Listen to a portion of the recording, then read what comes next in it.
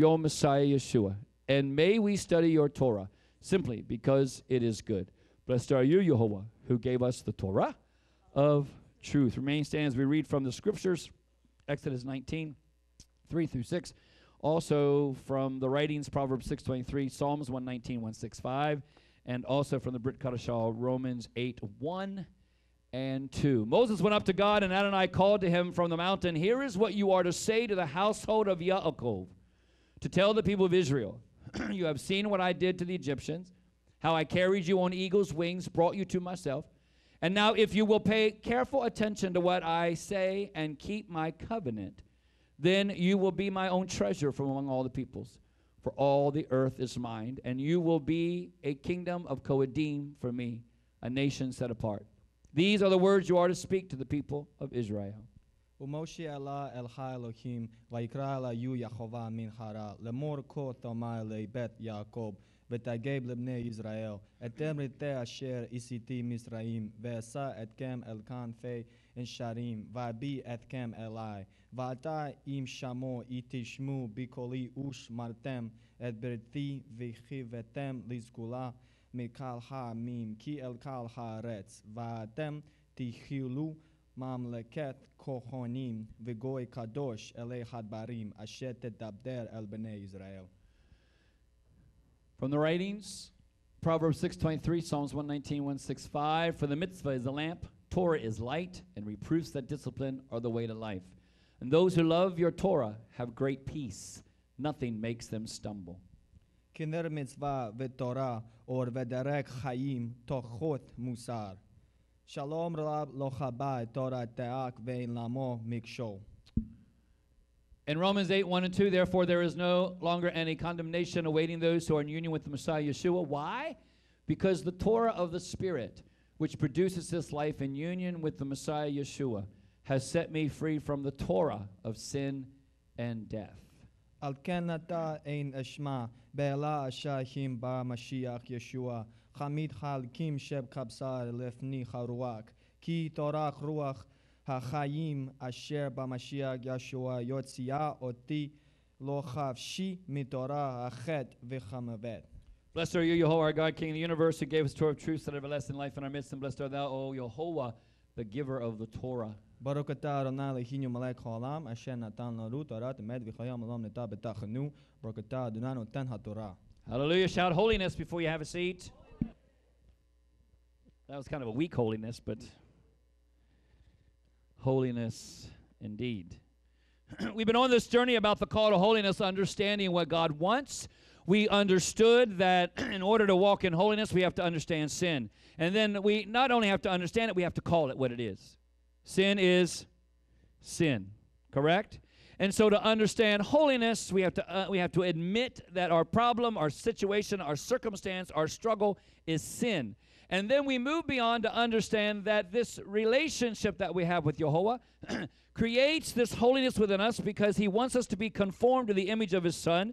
And if we are here this morning just because you have to be here, then you are here under legalism, not holiness. If you read, if you pray, if you study, if you worship, all because someone is requiring it of you, it's legalism. If you're here because you love him so much and want to have an expression of that love in your worship, in your praise, in your reading, in your prayer, and in your attendance, that's holiness. We're looking at holiness. We talked a little bit about legalism. We're going to talk more about legalism today. We're going to talk about license today.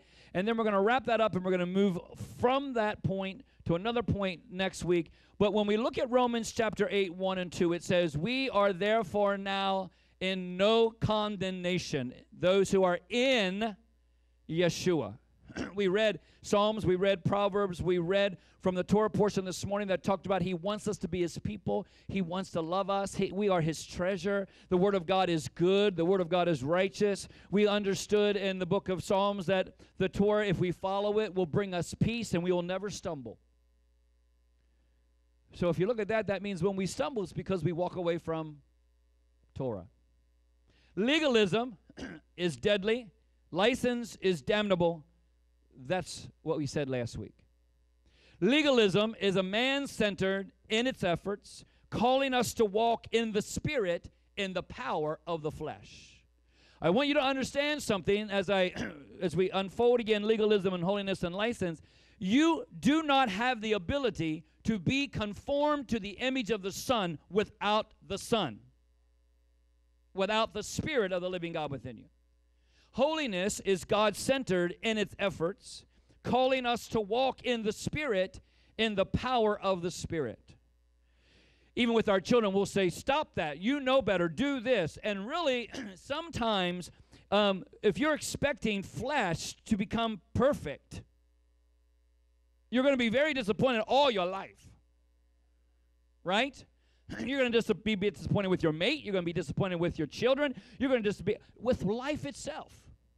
Because if you demand someone to be what you want them to be and demand them to line up without the Spirit of God, they cannot. They can for a while. Any pony can be taught something. Any monkey can do something. Right? But you have to be reminded. There has to be something that's empowering. See, legalism means that you're following God through the works of flesh with fear and judgment. I need to do this because I don't want to go to hell. Can we acknowledge none of us want to go to hell? Right? I don't want to go to hell. And if I see something that says you're going to go to hell, well, I don't want to go to hell. So legalism means you follow God, but you follow it through the works of the flesh with fear. It's a form of godliness, but you deny the power thereof. If we go to the other extreme, it's called license. And license means that you think you follow God, but you're driven by your own desires and your flesh, and you believe that God is okay with it. That's license. And therefore, you have no form of godliness, just a confession. You've confessed Him, but there's nothing in your life to show for anything else. If we go to the middle, which is the balance, how many want to be balanced? Holiness is following God in all things through relationship, and that is having a form of godliness because of the power of God. We talked last week that a lot of us in today's church and today's world, we don't want to be disciplined, no discipline, because we'll say, you can't tie me up again. I'm free, let me alone. Let me do what I want to do. I want to express myself. We say, I don't want to be convicted. No conviction, because you won't let anyone condemn you because you associate conviction with condemnation.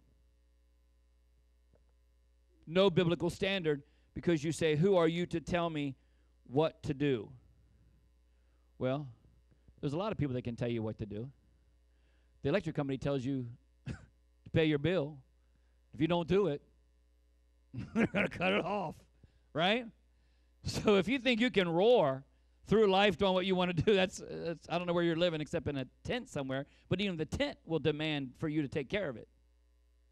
See, we have to look at our society, and our society is saturated with sensuality. It's permeated with pleasure. We get it. We know it. We watch it. We hear it. We see it. We're experienced in it. The church is a mess largely due to the understanding or the pitfall, if you want to say, of materialism. Our whole society.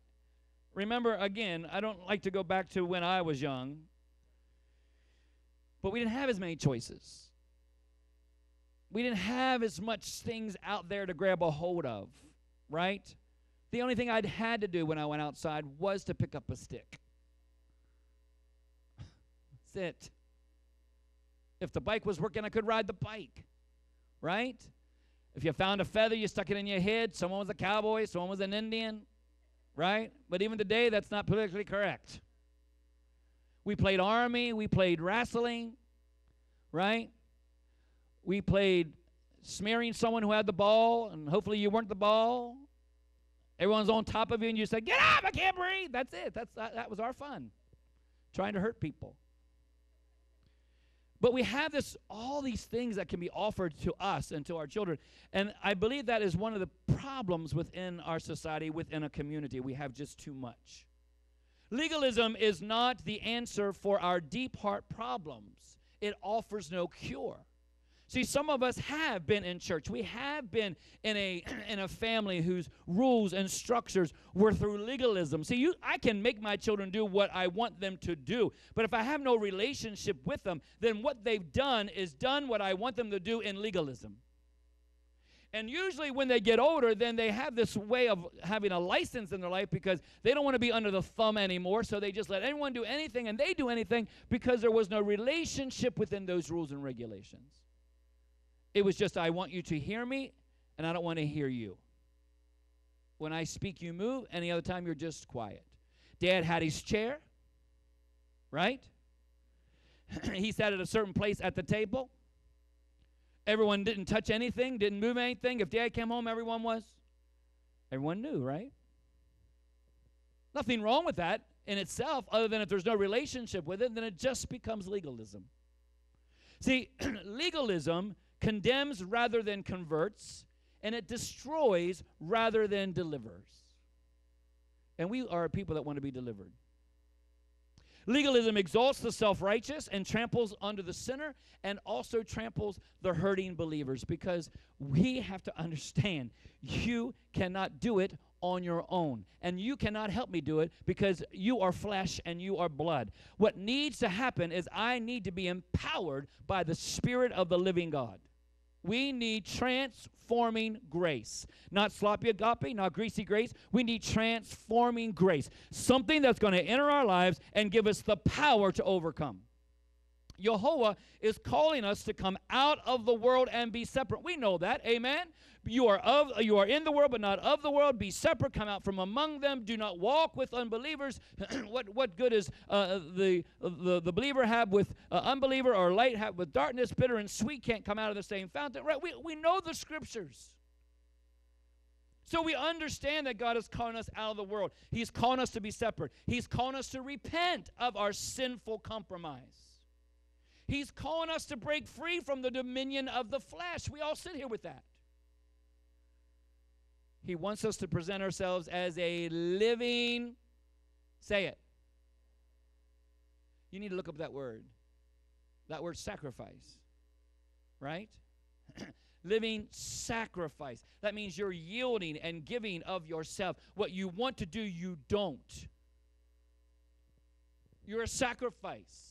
It's not your opinion anymore. It's not your thinking process anymore. It's a sacrifice. Everything's running through this word of God. On this living sacrifice on Yehovah's altar. He wants us to be set aside totally to the will of our Maker and our Redeemer, and we need to heed the call.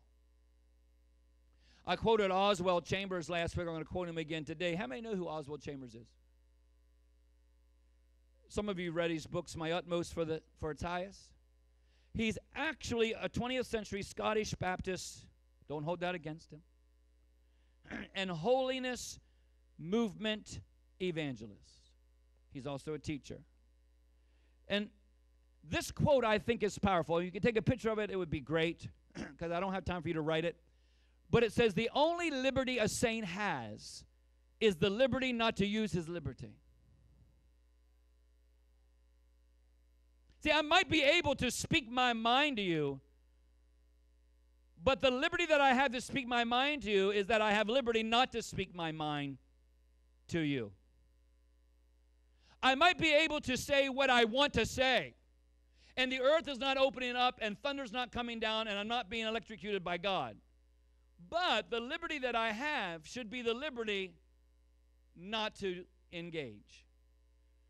The liberty that a saint has is the liberty not to use his liberty. Liberty means ability to violate the law. License means personal insistence on doing what I like. To be free from the law means that I am the living law of Yehovah. There is no independence of Yehovah in my makeup. License is rebellion against all law. If my heart does not become the center of divine love, it may become the center of diabolic license. That's a good holiness preacher. Might not be accepted or liked by many, but nonetheless it's true. See, sin is a spiritual cancer. We know what cancer does. If someone said to you today you have cancer, there would be a fright that would go through you, because cancer is something that devours, right? So sin is a spiritual cancer. It is a destructive plague. It is a lethal virus. What are we doing today with the virus in China? They're isolating, holding people, putting people, if you came from China, they would take your temperature and see if you had any symptoms. Then they would isolate you for so many weeks. And we would say, that's good. Because the purpose is we don't want everyone else to die. Correct? So we would want to go to the extreme in order to make sure that everyone would have life. So why isn't it in our spiritual life, when we know that sin is a spiritual cancer, when we know that it's a destructible plague, and when we know that it's a lethal virus, why aren't we doing something to isolate those things from ourselves so that we will survive? Or our children survive. Yeshua came to save us from sin. Someone say amen. But sin is the problem. Sin is the pollutant. Sin is the poison.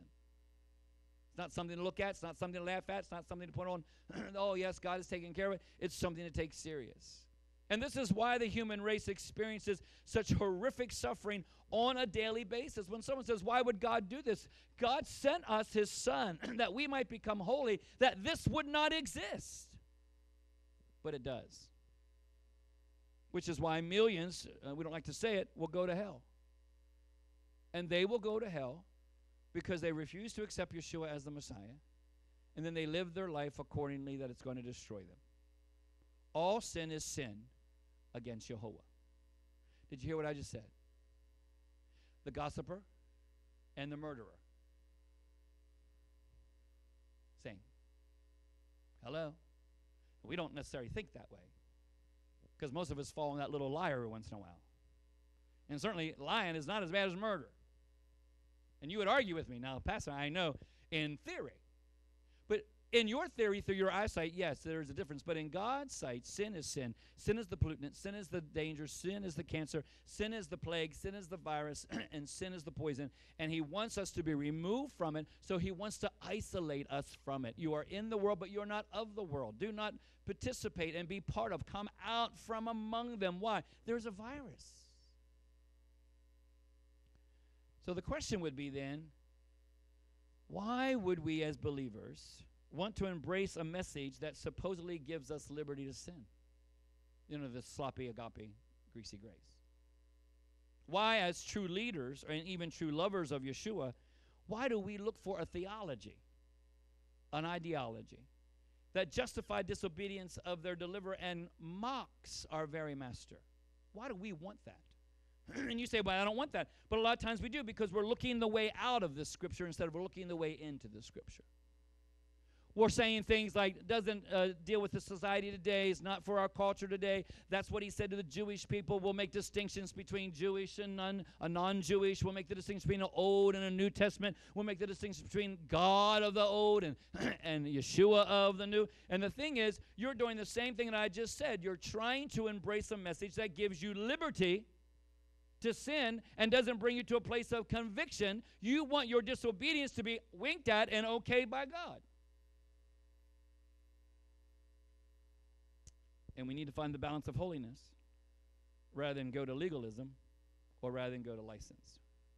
And sometimes within the church, we have run so far away from legalism, we run to license. Well, if I do this and say this, my children will look at it and they will run towards sin. They only run towards sin if you're making these standards and regulations and rules without relationship. If they understand, if you bring them, if you train up a child in the way he should go, that doesn't mean just telling them what is right and wrong. That's telling them why it is right and why it is wrong and who he is that loves them so much to make a way where there seems to be no way. That's the training. So if you've been hurt by legalism, which we all probably have sometime, do not cast off all discipline, restraint, and holy fear and give place to the flesh. Don't overcompensate from legalism and go to license. Go to the middle, to holiness. Understand what rules and regulations are. Because the only difference between legalism, rules and regulations, and holiness, rules and regulations, is that one is done through relationship and one is done through fear. The Spirit of God is moving this morning, and He's told us to breathe break down the walls he wants to, right? If you hear what he's saying and then hear what he's saying, you'll find that he's saying something to each of us. The Spirit-empowered holiness is what he wants, not sin-driven license. That's the biblical option to legalism. If I'm going to combat legalism in life, we talked about it last week, you have to fan the flame, right? You have to get the fire back, and that's just a moment of you just deciding to get it back. Has anyone just, had a bad thought, going down the wrong way, whatever, and you just had to kind of like shake yourself, okay, no, I can't do that, and you just, right? I mean, it's there, and you said, no, you recognize it, you said, okay, no, and you made a decision. Well, that's the decision. I feel cold, I look cold, I act cold, I need to fan the flame. Here's the decision. I don't want to be cold no more. I want to be hot. Hallelujah. And then we'll take some time, because when you fan the flame, it doesn't immediately erupt, but at least it keeps it going, and I'll keep fanning, till one day it's just exploding. Sin is not our option. Legalism is not a way to go, but Spirit-empowered holiness is what God wants for us in our lives. Well, one of the greatest apostles and teachers to hear from would be Paul. We all like Paul until he says something we don't like. And he's going to say some things you don't like today. And that's okay, because I can hide behind Paul. I didn't say it. Paul said it. Here's what Paul says in 2 Corinthians chapter 3, 1 through 6. Are you ready? Are we starting to recommend ourselves again, or do we, like some, need letters of recommendation either to you or from you? You yourselves are our letter of recommendation, written on our hearts, known and read by everyone. You make it clear that you are a letter from the Messiah, placed in our care, written not with ink, but by the Spirit of the living God, not on stone tablets, but on human hearts. Can I stop there for a moment and just say to you, I don't think we understand, including myself, the importance of what God has called us to do and why he wants us to become into the image of his Son, because we are the letter walking. No one may ever open this Bible up and read it, but they read you. And unless you have faked it by telling them you don't know Yeshua, they look at you. And when you say, I know Yeshua, then they watch how you act, what you say, what you do, what you post, everything. Because you are the letter from the Messiah. The only letter that they will know. So you don't want to be in legalism side, and you don't want to be in license side. Because then you're showing that he is legalism, or you're showing that he is just license. And we know when we read the Gospels, he was neither. He was holiness all the way. Be ye holy like I am holy. Such is the confidence we have through the Messiah toward God. It is not that we are competent in ourselves to count anything as having come from us. Someone say amen. On the contrary, our competence is from God. He has even made us competent to be workers serving a new covenant, the essence of which is not written text by the Spirit, for the written text brings death, but the Spirit gives life. Or another way that we have heard it is the letter kills and the Spirit gives life. And that's what we zone in on, because then we say the letter kills, therefore the Torah kills, therefore I don't want anything that kills me, and the Spirit gives me life, and the Spirit is just all this feeling that I got, and we misunderstood what God is saying. He's explaining to the Corinthians that their very lives served as a letter of recommendation.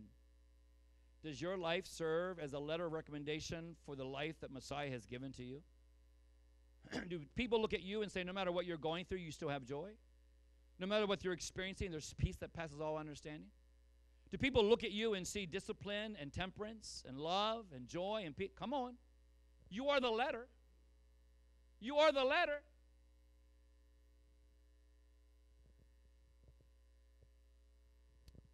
Yehovah has made us competent as ministers of a new covenant. Not of the letter, but of the Spirit. For the letter kills, but the Spirit gives life. So what is Paul saying? What Paul is saying and referring to are the effects that the law of Moses, engraved on tablets of stone, had upon the Israelites. And he called it the ministry that brought death. and the ministry that condemns men.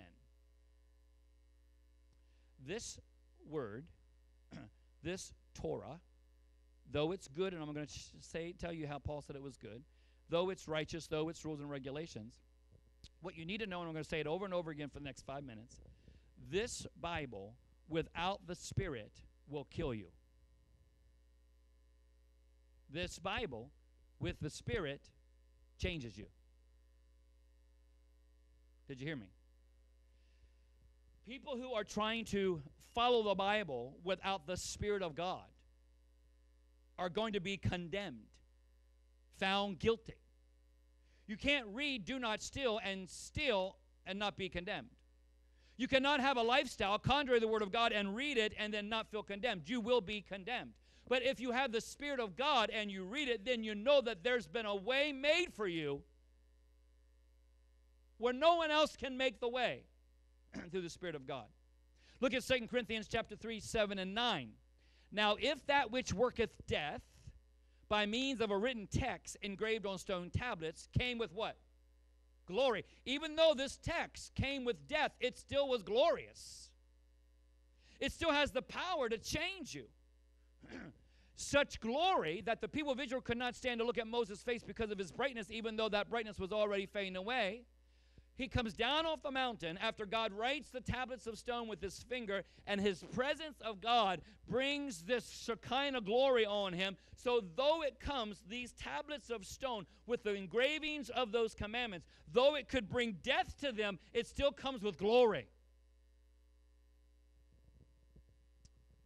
Won't the working then of the Spirit be accompanied by even greater glory?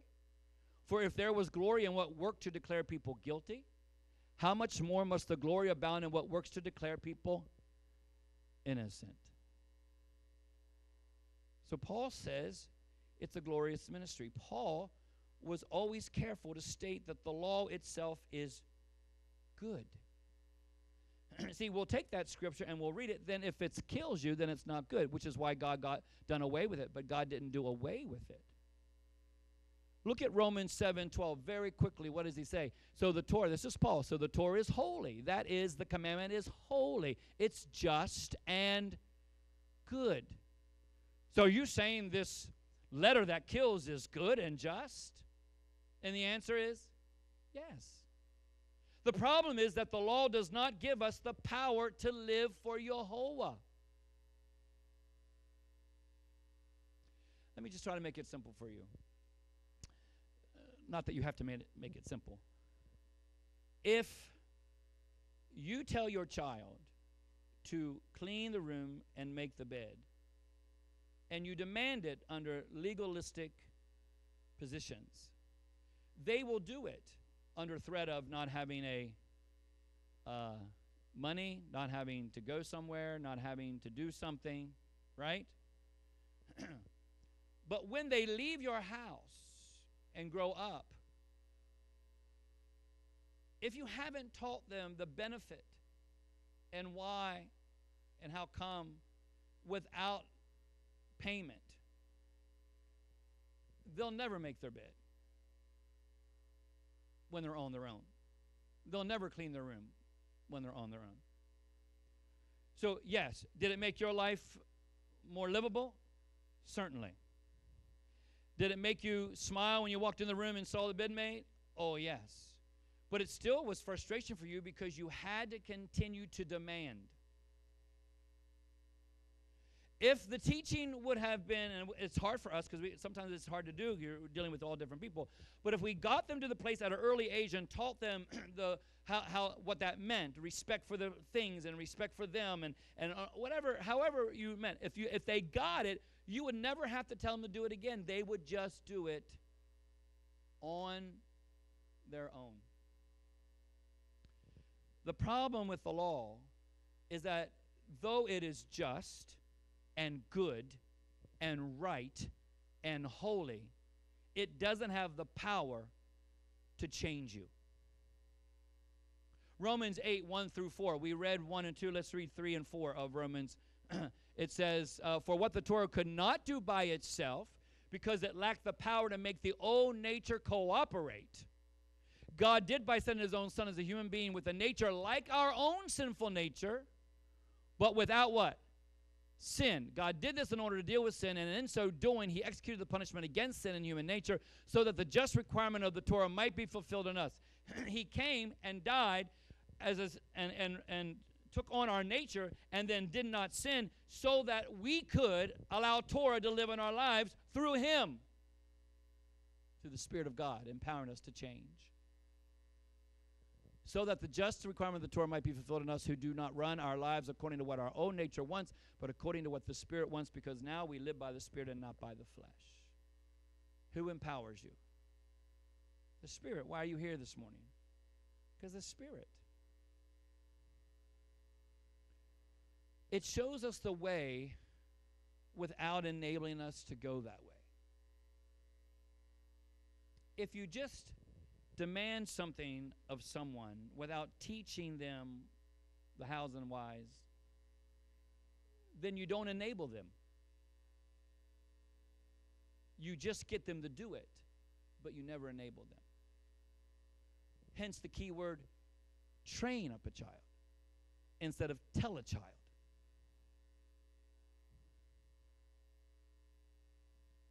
They need to see you in worship. They need to see you loving him. They need to see you on the image of Messiah in you. They need to see your love for him. They need to see what you care about. They need to see what your main priority is. That's part of the training.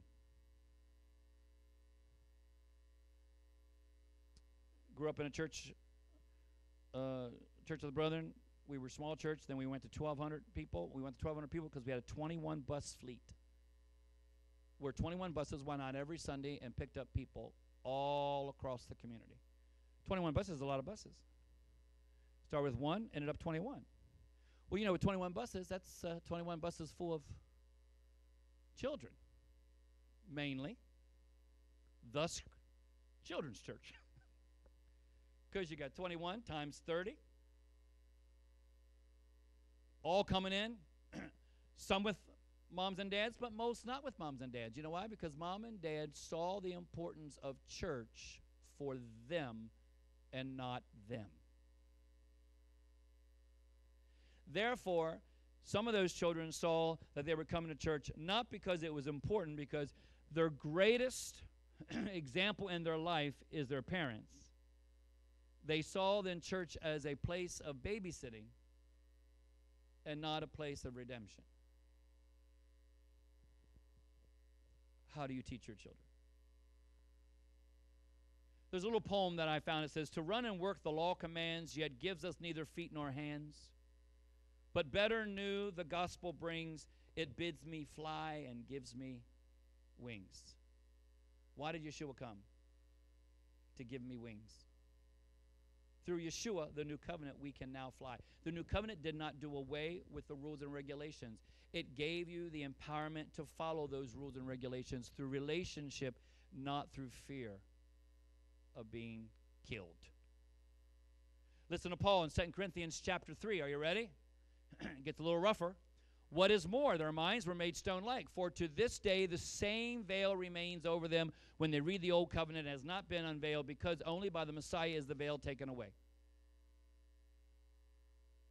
Anyone sitting here without the Messiah can read this, but you'll never understand it because you're veiled. Yes, still today, whenever Moses is read, a veil lies over their heart. But, says the Torah, but, says the what? Torah, whenever someone turns to Adonai, the veil is taken away. Now Adonai in this text means the Spirit, and where the Spirit of Adonai is, there is freedom. Freedom to what? Freedom to do what? Follow the Torah. Because you didn't understand it, but now you understand it. You didn't understand it, and the only reason why you would do it, not because you understood it, but you did it so you wouldn't die. Right? So what would you do? You would bring a goat, you would bring a bull, you would bring a lamb, and that was sufficient enough to last 1 year or until you sinned again. Right? And you were going to sin again, that's why he made it perpetual. Because the Torah couldn't change you. It could only cover you until the Messiah would come. It could only cover you until the Spirit of God could come and empower you to walk this walk by yourself through him. So all of us, with faces unveiled, see as in a mirror the glory of the Lord, and we are being changed into his very image. Say it with me. What's the next part? From one degree of glory to the next by Adonai the Spirit. From one what? Boop. It's a slow process, isn't it? Boop. Some of you, boop.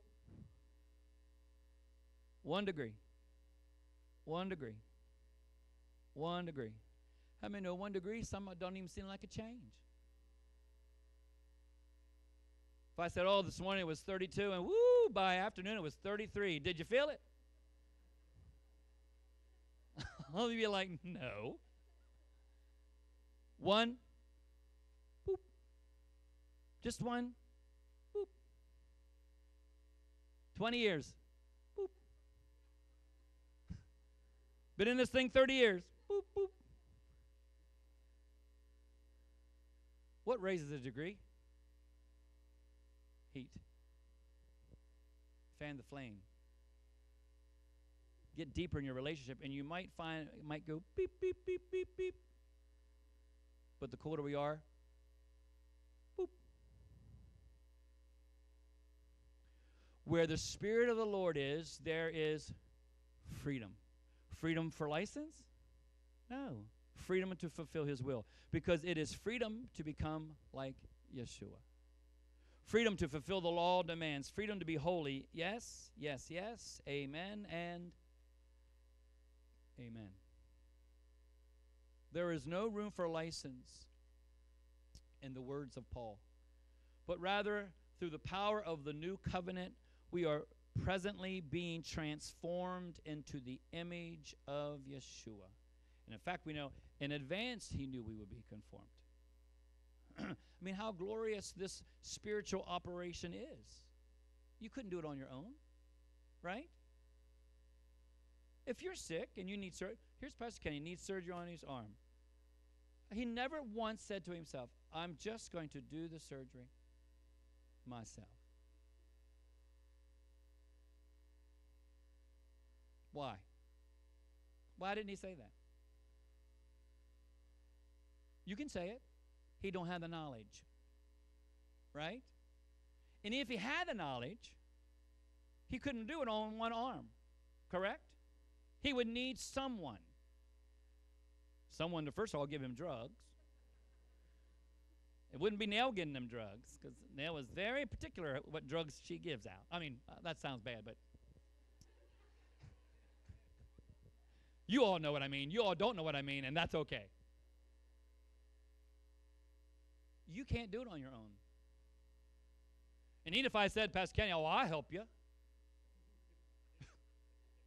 Listen, you didn't laugh that hard when Pastor Kenny was doing it by himself. Now you laugh when I say I'm going to help him. Because we can't do it. You need an expert. You need someone who knows what they're doing.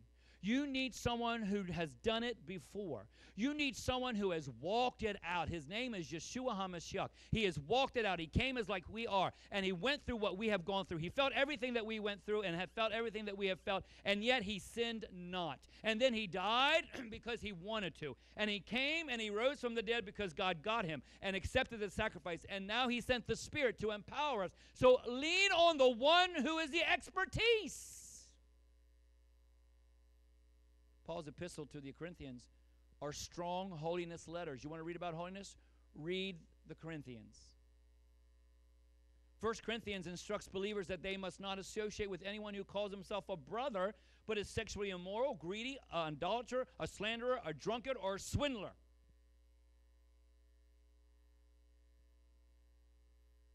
No. What I wrote you was not to associate with anyone who is supposedly a brother, but who also engages in sexual immorality, greedy. To me, that sounds like a big leap. Sexual immorality, greedy, worship idols, abusive, gets drunk, steals. With such a person,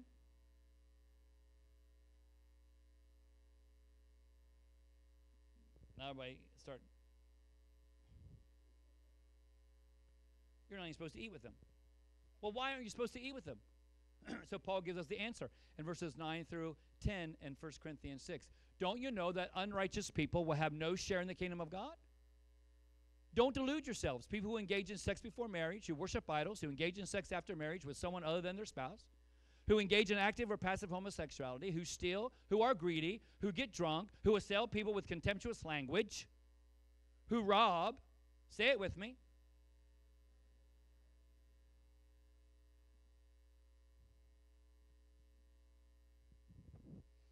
Getting rough in here now. So what he's saying basically is if these people are put out of the kingdom of God, then why aren't they put out of your kahila? And then God's quiet. I mean, I don't know which one you're all facing, but I'm going to help you here in just a minute. Then he explains something to us. 1 Corinthians 11:28 through 32. So let a person examine himself first, then he may eat of the bread and drink from the cup. For a person who eats and drinks without recognizing the body eats and drinks judgment upon himself. This is why many among you are weak, sick, and some have died. If we would examine ourselves, we would not come under judgment. But when we are judged by the Lord, we are being disciplined so that we will not be condemned along the way, along with the world. He's not saying that you cannot struggle with any of those things. He's saying when you say, I'm a believer and I can still do it, you're in trouble. He's not saying that you're not sitting here and you struggle with those things. Because we'll struggle with those things. We are still of the world a little bit. We're still fighting our sinful nature. Them in themselves can be changed, can be covered by the blood. We go here, let him examine himself. And then, which means you've fallen short and you've fallen short. You ask, oh God, I'm falling short and I'm struggling with this. Some things are easy to give up. Some things are hard to give up. Some things it's an easy peasy, there it is. I don't want no more. Some things you can say give up because you never had a dealing with them. You might say to me, here's drugs. No, I don't want drugs. Wow, you're strong. No, I've never had drugs. Never did drugs. I have no motive to have a drug. But if you've had drugs, then that's a different situation. You can set alcohol in front of me. I've never drank, never been drunk, so it's not a thing for me. So if I stand on my high horse and say, oh no, I don't do those things, well, that's okay, big will.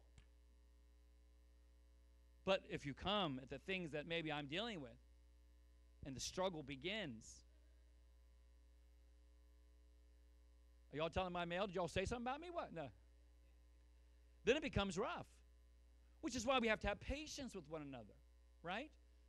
And then we have to also be honest with one another and be able to confront some of those things. No, that is not right. No, that is not true. Let's find out with the Word of God. Now, I'm with you, and I'm struggling with you. I'm praying with you. I'm there. I'm pointing you to your freedom, to your redemption. I'm not allowing it in your life without some sort of, hey, that's wrong.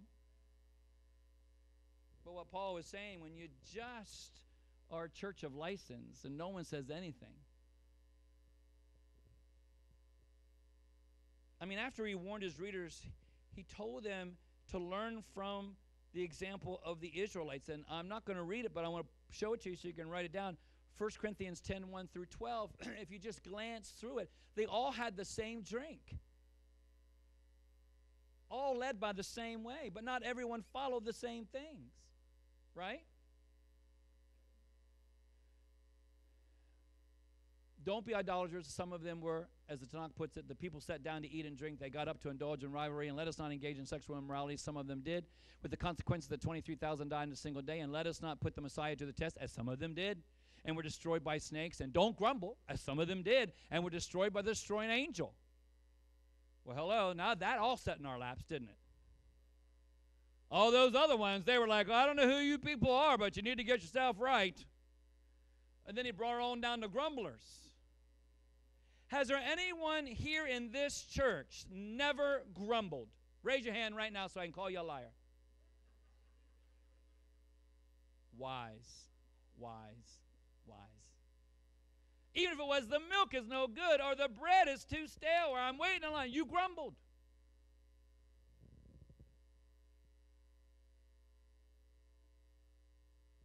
And they were destroyed by the destroying angel?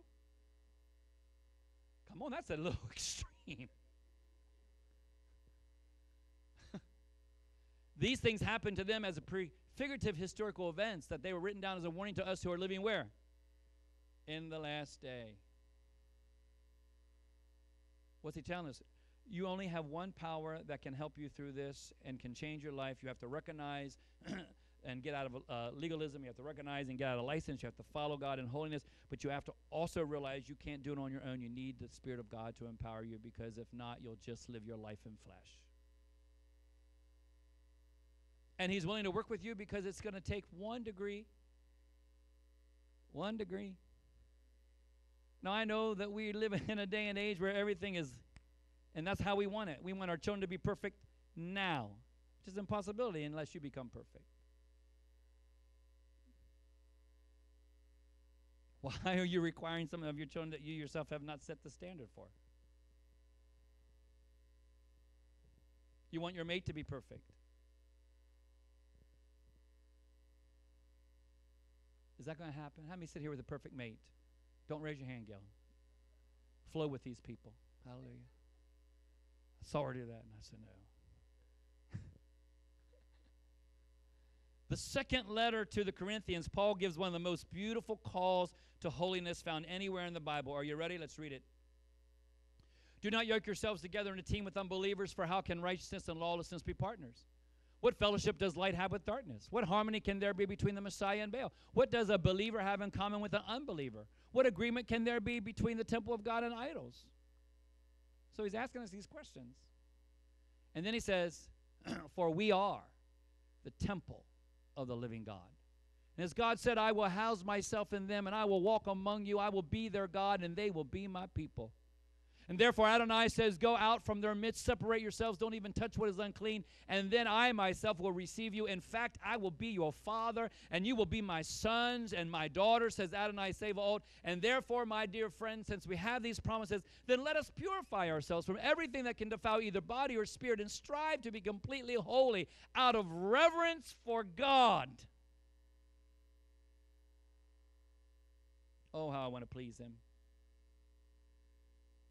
Paul was not advocating license, but calling us to make holiness perfect in the fear of Adonai, cleansing ourselves from everything that pollutes our body or our spirit. Is it easy? Is it going to do overnight? No, 1 degree at a time. Will you be going through things? Do you struggle with things? Are some of those things up there in your life? Yes, but you're striving to get them out by the Spirit of God. If you have settled in and say, that's just who I am, and that's what it is, and God's okay with it, you're in trouble. When Paul writes the letter kills, he's saying this, and I want you to get this because this is the definition. The letter that kills means that externally imposed religion brings death, while internally birthed religion brings life. You've accepted him, not just become part of something.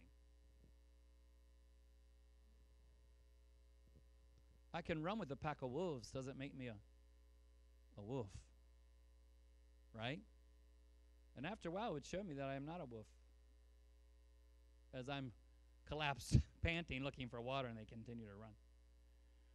One written in stone, a covenant that condemns man. One written on a heart, a covenant that transforms man. Same law, same standards, same regulations. One through relationship transforms you. One without relationship kills you.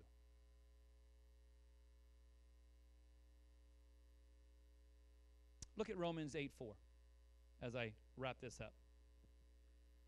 So that just requirement of the Torah might be fulfilled in us who do not run our lives according to what our own nature wants, but according to what the Spirit wants. So Romans 8:4, that's not legalism, that's freedom. To live your life the way the Spirit wants. Because sin enslaves us, but the Spirit emancipates us. The flesh brings us into bondage, but the Spirit sets us free. And he who the Son sets free is free indeed. A holy life is a liberated life. To follow God's word means peace, joy. Remember, you are the message. The fruit of the Spirit is what? Love, joy, peace. Is that your message? Is that what's written on your life? Or when you walk through the door, all hell breaks loose, and you're like, oh, Lord, here they come. The message of Yeshua. No.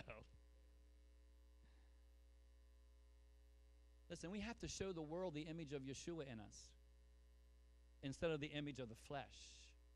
They have enough examples of the image of the flesh. We need to be the example of the image of Yeshua. Let people see Yeshua, not carnality.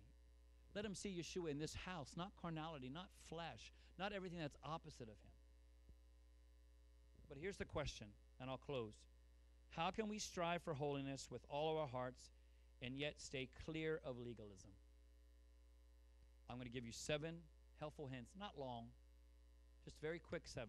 So don't get nervous when I say I'm closing and then I give you 7 points. It's 7 very quick points that with a click twice you can have them. Number 1, you have to make every effort to keep your first love. Fan the flame. Any relationship needs work, right? Make every effort to keep your first love. Fan the flame. Number 2, live a life of thanksgiving and praise, which just means be a worshiper, not a murmurer or a complainer. It is so easy for us to be a murmurer and complainer. We complain and murmur about everything. And remember, I said this last week. I saw it on Facebook, and I hate to bring up that I saw it on Facebook, but I saw it on Facebook. That when David came and looked at Goliath and was about ready to fight Goliath, you never hear him talk about how big, how strong, how mean, or what Goliath was. What you hear David say is how great, how wonderful, and how powerful God is. He didn't focus on what was the obvious. He focused on what God could do. And a lot of times what makes us murmur and complain is because we're focused on the lack or the what is not happening in our lives and what we're going through in the situation and circumstance instead of who is in the midst of that situation and circumstance. We focus on the fiery furnace instead of the fourth man there. We focus on the lions in the den instead of the one who's closed the lion's mouth. And if we can learn to live a life of thanksgiving and praise, listen, we all go through things. We all experience hell. We all have mountains and valleys, and we all go through situations and circumstances. Not one of you has not been touched by something. All of us have been agitated by something. Things have gotten on our last nerve and then some. But how do you respond? That's not easy. Number 2 is not easy. Because our first response is to murmur and complain. Number 3, be very conscious of your own sins and shortcomings. Remember, before you try to take out the beam out of someone's eye, there's one great big speck in yours.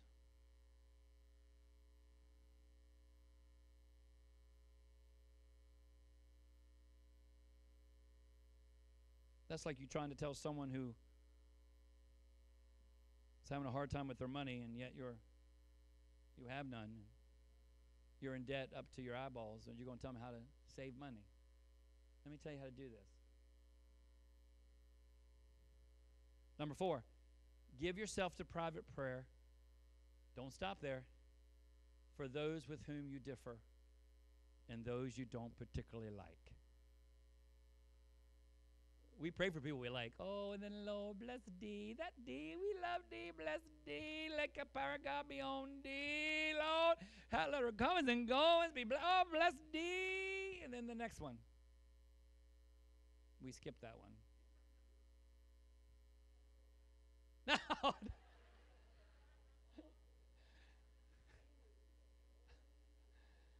Shoo. Shoo, glory. Byron right now, what? Did my name? Someone say my name. There are people that maybe don't mesh with you, that you won't be their best bud. You're not going to sit down and spend some time with you. You know, that's really okay.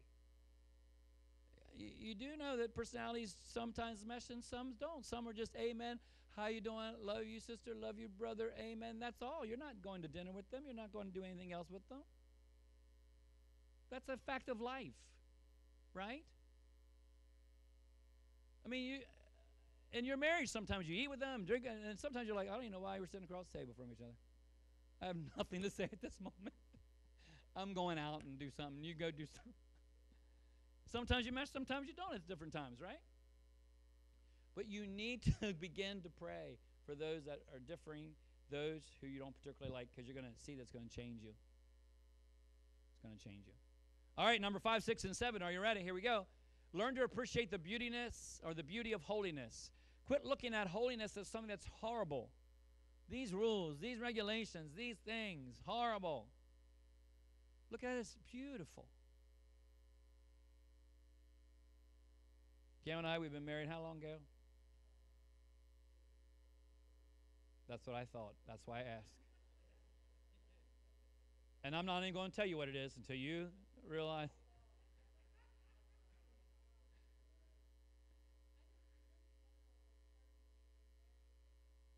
A long time. And here's the thing, and I've told you this story before. I never made the bed. I'm just one of those guys that if you got out, why make it when you're going to tear it back up? Mary Gail, she's a bed maker, right? She makes the bed, makes the bed, makes the bed. And it wasn't until we moved from the downstairs bedroom up to the upstairs bedroom that I decided I'm going to make the bed. Now, every morning, guess who makes the bed? I make the bed. And I find now some sort of a delight to make the bed. I even find myself if I'm running out and I can't, run out of time, like we had to take Pastor Kenny to the doctor. I was like, oh, man, I didn't make the bed. I'll even say to Gail, I didn't make the bed. And then she yells at me, and then she screams at me. And I say, please forgive me. And then she makes me dinner. No, she says, oh, that's no problem. But now, because I made that switch, you understand what I'm saying? I made the switch. Now I find there's beauty in making the bed. Putting the pillows up where they need to be. I put the 2 little pillows like that diagonally with the one in the middle. I take pride in it now. Beauty. What you have to do is look at, and again, that's a crazy little simple example, but when we look at these laws, we always look at them as, oh, this is horrible, this is so. No, look at them as beautiful, that God wants me to be like him. You do realize that when he made Adam and Eve, he made them perfect and holy. And the enemy came and stole that away from them. So now what you need to look at, these laws and regulations are to bring you back to where he wanted you to be. Restoring back what the enemy has stolen from you. Recognize it as a part of your destiny, a part of your portion. Number 6, be quick to recognize narrow judgmentalism arising in any area of your life. Even small things, we become little judges. Maybe you went to another church to visit on a Sunday and you were like, well, we don't worship like this. They're singing this song. Just enjoy what they're singing.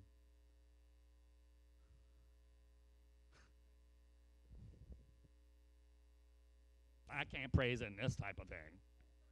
Why? Praise. It's amazing grace. Isn't it amazing and isn't it grace? Then praising for amazing grace. Now, it might not be your what you want to eat all the time, but if you're visiting something, you don't have to stand in the corner. This ain't right.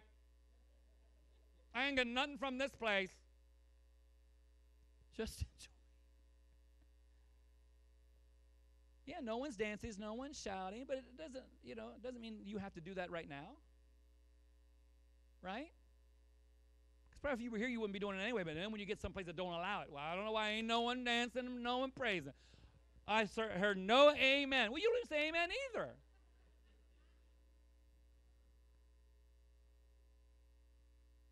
Just recognize that sometimes we can become very judgmental in very narrow, tiny ways. We got to catch that. That chicken, that's not the way I would have made it. Just eat the chicken. Be thankful that there is chicken to eat. Or just don't eat it. You don't have to say, oh, really? I don't eat barbecue. And the only thing on this thing is barbecue.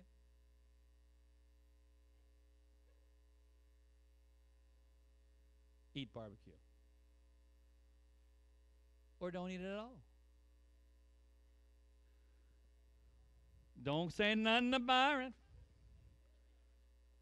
because he will put you in his prayer list. He will do number 4 with you. Number 7, the last one, never use the Bible as a weapon against other believers. Listen, there's differing ideologies, different interpretations, depending on where you're at and how you've grown and what you understand. But here's a hint, never to say. If I'm arguing with Teresa, not that it ever happens, but she's going on a mission trip, so it could. No, I'm just kidding. I'm just kidding, Teresa. We never argue much. And we're having this conversation, and so she's saying what she's saying, and I'm trying to say what I'm saying. And so I interrupt that by saying, well, my Bible says. What did I just say? Well, my Bible, as opposed to whatever you're reading. Don't use that as a weapon. Open up your Bible. Show them what you're saying. Take them through. Let them open up their Bible, right? Don't use it as a weapon. It's not a weapon. It's supposed to be something that can be used to bring people to the saving knowledge. And if you use it correctly, it will change people's lives instead of make them embittered. Well, then take your Bible. So we have to be set free from sin, right? And because we're set free from sin, we have become slaves of righteousness. Amen? So what's the bottom line? Here I go. I'm closing. Look, I'm putting my pen back on here. The bottom line is this. Read it with me. Here it is. What's it say? Yehovah is at work in us to make us like his son. And that is not legalism.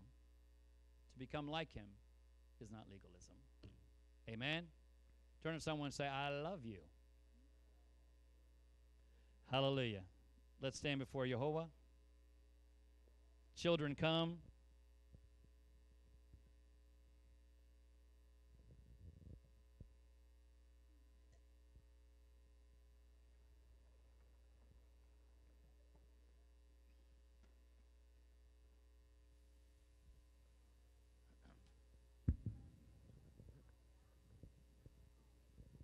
How are you two doing? She'll stay still. She's good. She's going to stay still all by herself. I need some men. Come on, men. Or ladies. We're not prejudiced.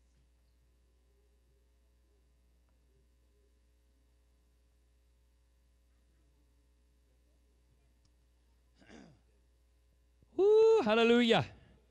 Father, we thank you and praise you for every child that's represented underneath this prayer shawl, whether they be Ephraim or Manasseh or Joseph or Peter or Paul or Esther or Miriam or Sarah or Leah, Rebecca or Rachel. Use them for your kingdom. Use them for your glory. Father, let us be an example, the letter walking of Yeshua, that they might have that imprinted on them, that they also will walk in the image of Yeshua HaMashiach as they yield their life, give their life, surrender life unto you. Use them, bless them. Father, let them know that no matter what they struggle with, no matter what they go through, no matter what problem or situation or sin that comes their way, there is freedom in the name and power of Yeshua, and that the anointing of the Spirit of God can set them free. He will not leave them nor forsake them, but will walk with them one degree of glory to another degree, making them into the image of the Son. We thank you and praise you for their lives. We give you praise always in the name above every name, the name of Yeshua HaMashiach, we pray. Amen. Lift up your hands to receive the priestly blessing this morning.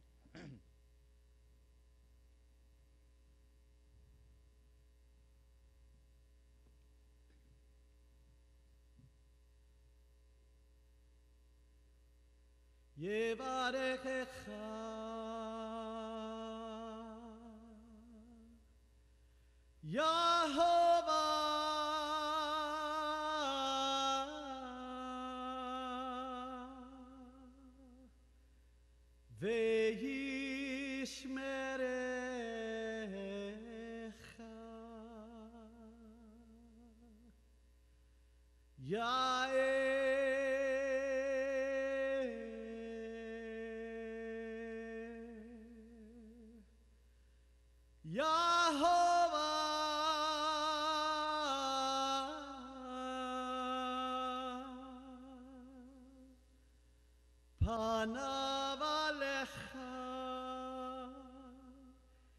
vichunecha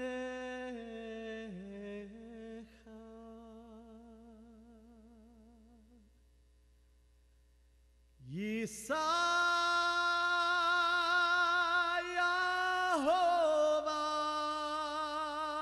Yehovah panav elecha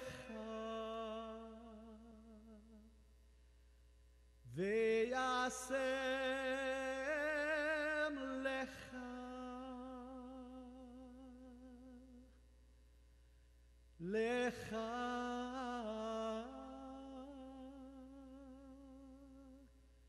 Shalom.